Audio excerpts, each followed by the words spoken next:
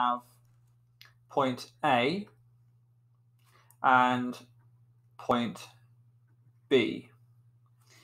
The question might be, what bearing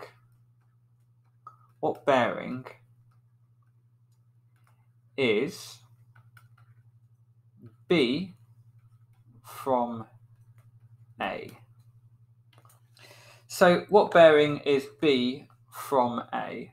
So what we're going to do first of all is we're going to start at A, and we're going to do a north pole. So that would be, what direction is the north pole? Okay. A bearing is basically a direction, but it's a way of giving a particular direction.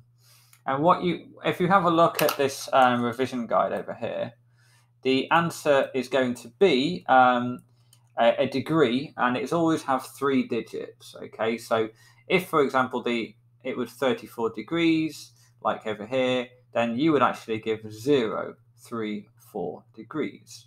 Okay, I guess that's just in case to stop any sort of mistakes, like 34 degrees, you might have missed off the 0 at the end. So it's just reducing mistakes, but it's but anyway, so 0.34.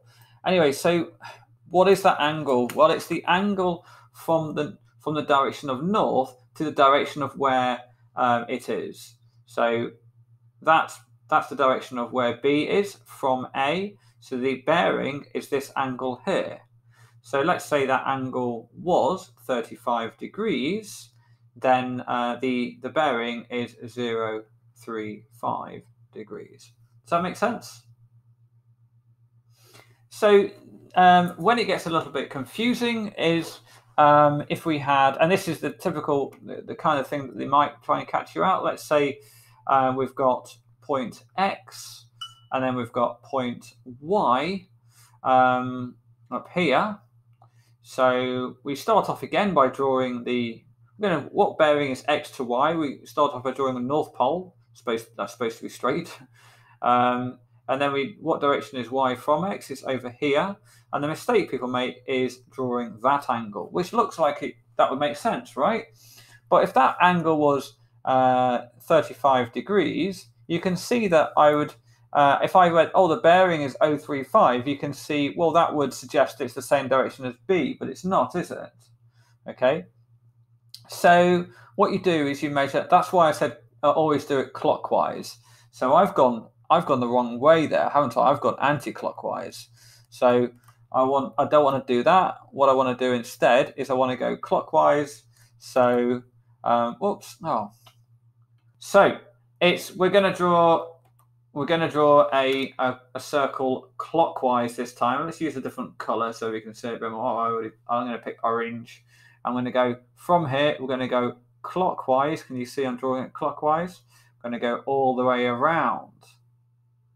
Okay, and the angle the other way around clockwise is actually going to be, well, if a full circle would be 360 degrees, wouldn't it? Now, if that angle there is 35, then it's going to be 360 take away 35, isn't it?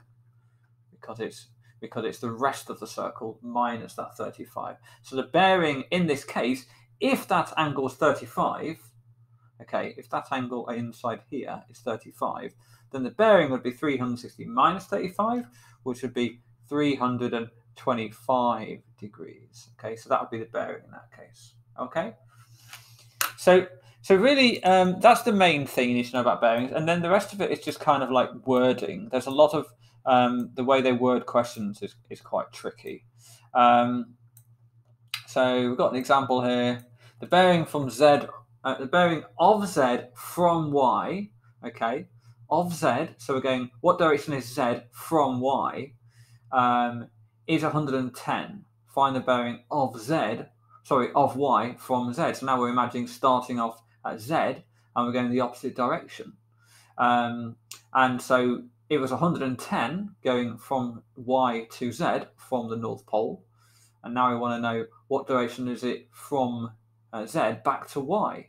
Well, this time we're going to have to go all the way around clockwise to go backwards. Now, what they did is they they started off using the parallel lines rule, and that is if these two lines here are parallel, then those angles A and B will add up to 180. So A plus B is equal to 180 degrees. Now, that means if we know that A is equal to 110 degrees, then B must equal to 80 degrees. But of course, remember that we have to go all the way. Oh, did I miss? No, I miscounted it. 70 degrees. So B is 70 degrees because we need to add up to 180. Does that make sense? Yeah. So yeah, these two must add up to 180. So A plus D, because these are parallel lines. It's just the parallel lines rule, one of the parallel lines rule. Allied angles. There you go. So the bearing is going to be from the other way around. So it's going to be 360 minus 70, right? And that's equal to 290. Okay. So we'll have a go at a couple of example questions now. Okay.